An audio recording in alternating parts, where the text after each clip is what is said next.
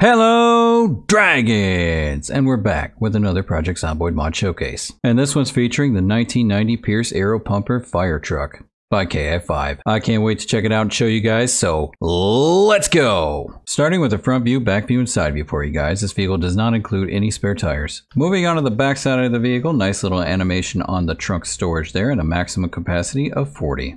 Moving on to the driver's side of the vehicle, nice little animation on the doors there, and the storage area holds 4 compartments available to you.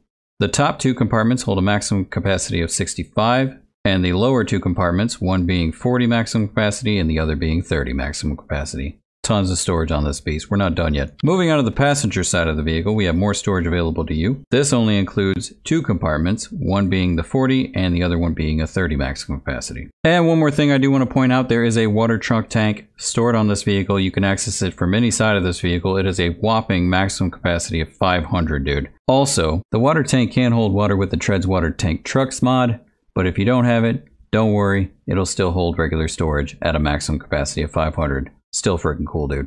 And under the hood, nice animation on the door there, and here's your information inside of the vehicle. If you wish to pause your screen, go ahead and do so. And moving inside of the vehicle, nice animation on the door there. Here are your options as follows. We're going to go ahead and start with the horn. Pretty much standard horn. We're going to move on. And now it's time for the light bar, boys. Here we go, starting with the yelp, the wail, the alarm.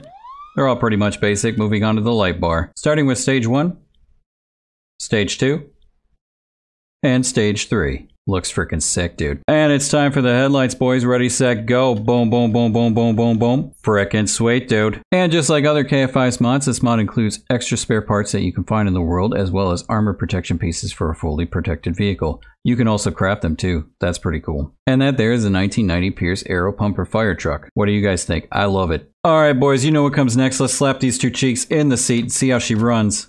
Oh, yeah. Here we go, boys. As far as my test drive experience, I absolutely love driving this thing, dude. I have no complaints whatsoever. The brakes were good, the speed was good, everything just felt like a fire truck to me. And as far as the crash test goes, it came out to 97.47% condition. And that's smashing zombies, trees, you name it, smashed it. 97.47% condition. Awesome. And that's it for this video. If you like this video, dragon smash that like button and subscribe. Become one with us, dragons. And I hope to catch you in the next freaking video. Goodbye. For now.